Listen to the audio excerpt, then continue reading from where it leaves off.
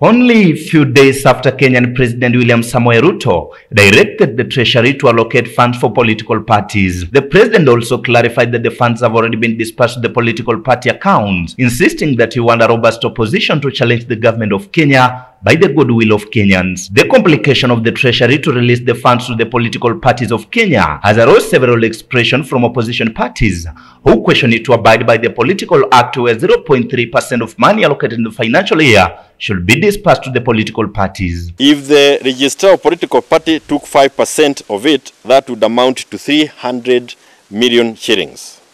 Therefore, a remaining amount of 5.7 billion shillings needed to have been availed to the political parties. Accusing the executive for delaying the funds, they have termed the move as hypocritical. In agreement that we suspect that the ruling party, UDA, which went to court to stop this disbursement of resources, has found a way illegally to access this fund to the exclusion of other political parties. Because for them, they are not feeling the pinch or the pressure.